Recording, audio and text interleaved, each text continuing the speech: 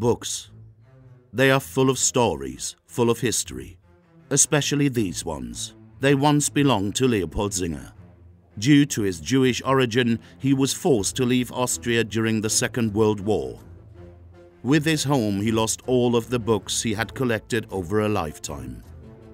Now, over 70 years later, his 3 great-grandchildren gather at the WIen library for a special occasion. In an intimate restitution ceremony, they are having 700 of the books returned to their family, all hand-signed by Leopold Singer. I don't think he imagined that this will happen someday.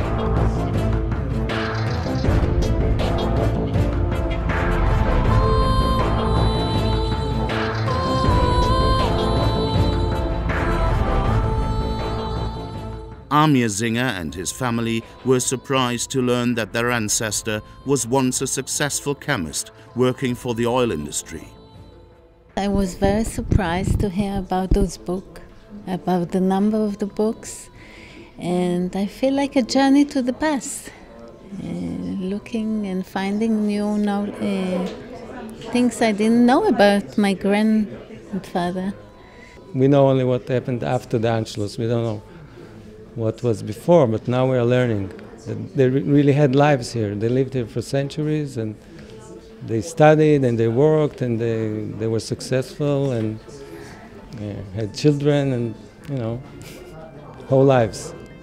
Roswitha Hammer and Regina Zodl spent many years going through more than 60,000 books in an autopsy process that takes a lot of patience. Wir haben nämlich von 1 bis 66.000 alle Signaturen autopsiert. Das heißt, wir haben jedes Buch in der Hand gehabt und haben sie auf Provenienzspuren hin geprüft. Und ich würde sagen, der berührendste Moment für mich war, als ich da zuschauen dürfte, wie die Familie die Bücher in die Hand nimmt und sich freut und überrascht ist. Und also diese Wertschätzung den Büchern gegenüber in dieser Form zu sehen und diese Emotionen, die das auslöst, das war sehr berührend und sehr schön für mich. The Parliament Library was project partner, and even there, books were found.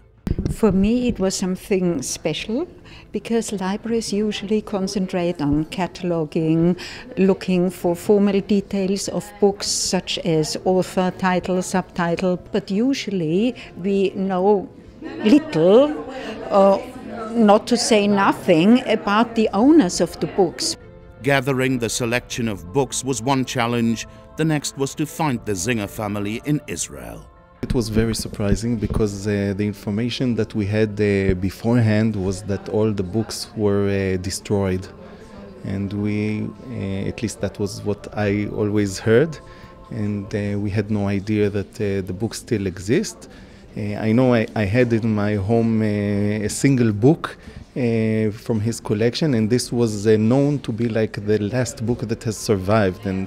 And this is also what I told my kids about this book. It's the first time that we connect everything like a chain, by chapters, chapter after chapter.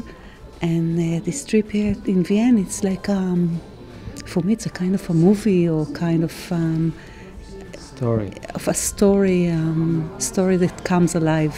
The WIen certainly started their winter semester 2015 with an important event. We have to do this. It is really our duty, I think, to do such things.